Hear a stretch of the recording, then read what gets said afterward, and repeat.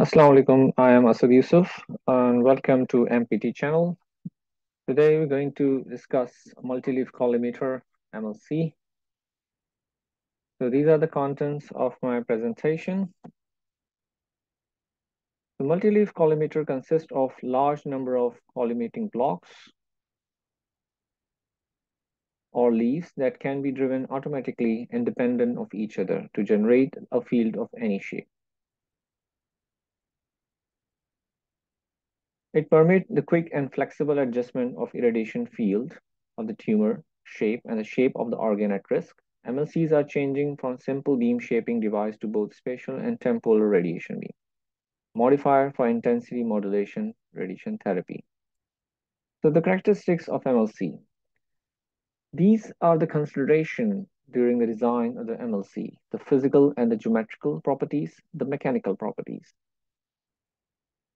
Another aspect is dosimetry aspect, which includes transmission, round leaf, age, tongue and groove effect, penumbra. So we'll talk about this thing in detail. So the maximum field size, the leaf width, height, length, number of leaf motion, and configuration of MLCs, these are included in geometrical and mechanical properties as per TG50 definition. The optimum leaf width, higher spatial resolution, the better the quality of resulting dose distribution. In principle, there are some physical constraints. For MLC, with the penumbra P equals to distance between the 20% and the 80% of isodose produced by the leaf age. A leaf width finer than P divided by 2 does not lead to the further improvement in the dose distribution. Accessory MLC type width range is 1.5 mm to 4 mm. Integrated MLC types width range about 5 mm to 10 mm. So the width of 5 mm is a good compromise. Mechanical properties, leaf motion, maximum over leaf travel. From the isocenter, how much the leaf can over travel. This is the maximum leaf over travel. Leaf abutment, the leaf at the point where the leaf cannot touch together, there is a space between the two leaves so that they will not damage. Interdigitation, that is moving all over uh, like this situation is digitation. The opposite bank leaf move over the another bank leaf. And these are the some other constants. Here you can see minimum width gap, and we'll talk about this why we required this gap. No integration of leaf motion, that's the limitation on some of the MLC systems. And this is the maximum distance that can pass the one of the MLC as compared to other MLC. So the leaf span, maximum distance from the tip of the most retracted leaf to the tip of the most extended leaf, 15 centimeter for the Millennium MLC, defines the maximum width of subfield which can be delivered without the carriage movement. For the Electa, it's 12 cm, and for the Siemens, it's 10 cm. It's 12 cm for the Electa and 10 cm for the Siemens. And this is a visual way to show you how it's moving. But once we move across the isocenter, then the carriage will come for the Millennium MLC. So the dosimetric aspects of MLC design.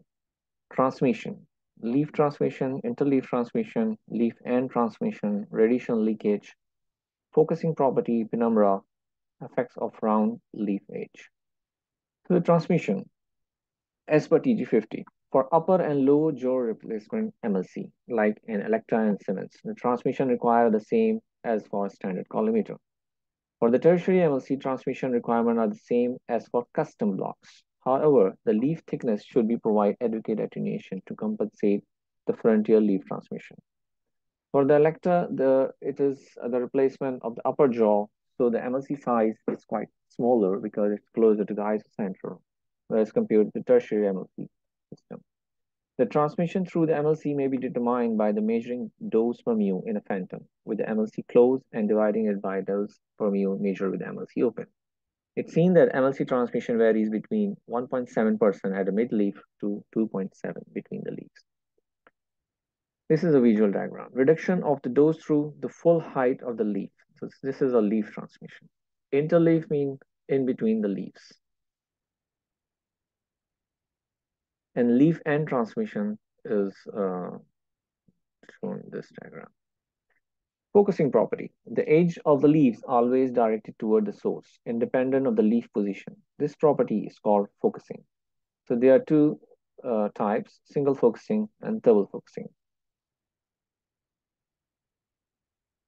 And these are some designs of the MLCs. Some of them are ideal and some that are practically available. Double focused. Rationale behind the double focus MLC is to provide the sharp beam cutoff at the edge. For high energy beam, this objective is achieved only to a limited extent because the dose fall off at the edge is largely determined by the scatter photons and electrons. As the double focus MLCs are difficult to manufacture, some systems have been designed with a rounded leaf edge. So the older machine like Siemens have double focus MLCs, and now they are abundant. And this is a round leaf field edge, and the rectangular variant follow this shapes. The purpose of the round edge is to provide the constant beam transmission through the leaf edge, regardless of the position in the field. Here you can see. So live field versus the radiation field. From the isocenter, from the source, here you can see the live field projection on the surface, whereas the radiation field when you take the film, when you take the image on the film or on the portal dosimetry. So the light field underestimates the radiation field by 0.5 or 1.2 millimeter per site. The purpose of the round edge is to provide the constant beam transmission, as I said. The perimeter width is a function of leaf position. So the evolution of the round leaf. The penumbra at any position is within 1 to 3 mm. Penumbra depend on the position of the collimator. The physical penumbra with the MLC is larger than that produced by the collimator jaw or the cerebral block. Also, the jaggedness of the field edge make it difficult match. So there is a bit disadvantage of the MLCs as compared to cerebral blocks. Leaf motion. The rectilinear leaf motion and the round field edge in the combination introduce a non-linear dependence of the field size on the leaf position. As the leaf is retracted away or extended across from the central axis, the field defining point on the rounded edge is no longer the center of the leaf, but move away or toward the source. In either case, the resulting field size is slightly smaller than that predicted by the linear change in the leaf position. Variant provide a generic correction file to compensate for the nonlinear dependence of the field size of the leaf position. In this way, the digital readout is linked to the light and the radiation field and not the physical displacement of the leaves. Since the MLCs are precisely machined, the parameter and the file are common to all variant MLC and should not require adjustment. A second file, the positioning calibration file, allows the user to compensate for the misalignment between the MLC and the central axis. This is performed by adjusting the 4 parameters. And you can look into the literature for the more details. Now, most important part of the dosimetric of MLC is the dosimetric leaf cap. The correction for the round leaf edge handled as an apparent gap between the two closed leaves. And the literature is available. This is how it explains the round leaf. The radiation field crossed the MLCs on both sides, and in the middle there's a radiation part, and this is a scatter. So this is a dosimetric leaf gap. And these are the files. The files are provided by the variants. You have to run those files in an appropriate way. The description is also given with the guideline, and you can find out the DLG. Tongue and groove effect. So you can easily understand what is a tongue and groove. This is what the shape is. If you don't make in the way of tongue and groove, then obviously the interleaf transmission will increase. And this is the way you can decrease the transmission. One other side, leaf protrudes and outward. That's called tongue. So this is a tongue, and this is a groove. So the central part of the adjacent leaf fit like a jigsaw puzzle. This overlap of the leaf reduces the extent of the radiation leakage through the interleaf gap. This is called tongue and groove effect. give rise to the higher radiation leakage. It's about to 2.5 to 2.7. And this is how dosimetric images show the effect of this effect. So this is a configuration of Lecta, and you can see the leaf, the upper jaw replacement. This is the lower jaw, the wide backup diaphragm. This is the upper jaw is there, and the lower jaws are the MLCs, and you can see these are the double lens focus. So they are following the divergence of the beam. This is the seven MLCs, and these are the tertiary MLC system of variant. You can see the jaws, and the MLCs are independent of the jaw. And these are there are two machines are on the market. And this is a TG50 picture to show the distance from the isocenter, from the source. So now a little talk about the agility configuration. This is the new system of Electra, and it has 160 MLCs, and all are 5 mm across. And this reduce the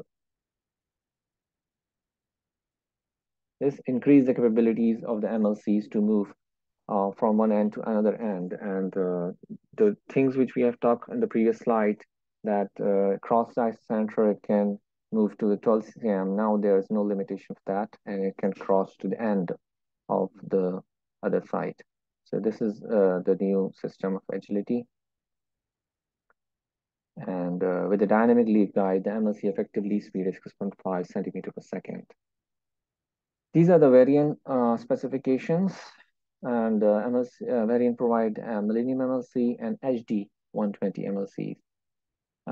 So the central MLC size is smaller as compared to Millennium MLC, and this recommendation for the SRS and SBRT.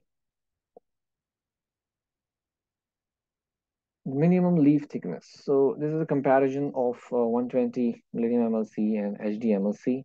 And this is a planning comparison shown that how finer dose distribution we will get with the HDMLC.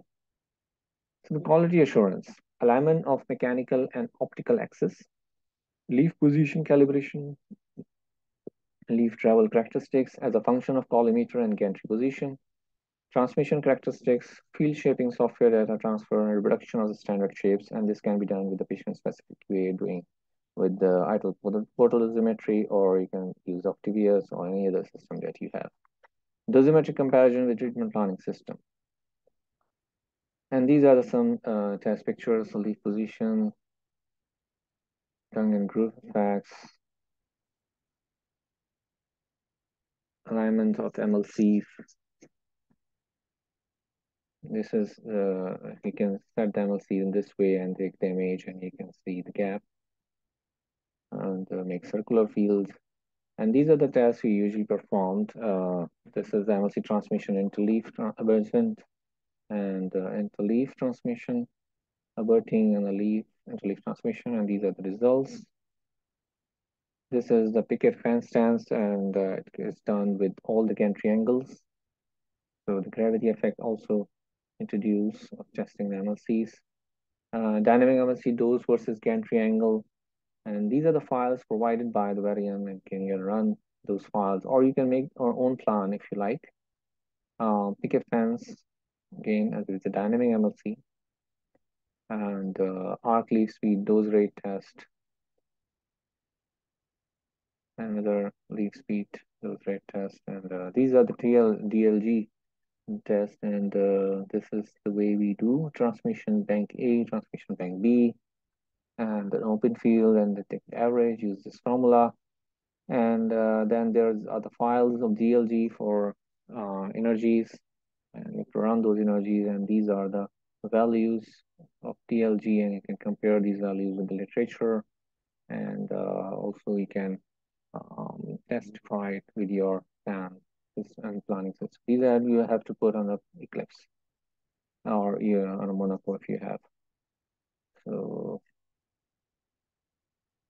thank you for the listening, and this is a task that you can make the structure of the MLCs. Thank you.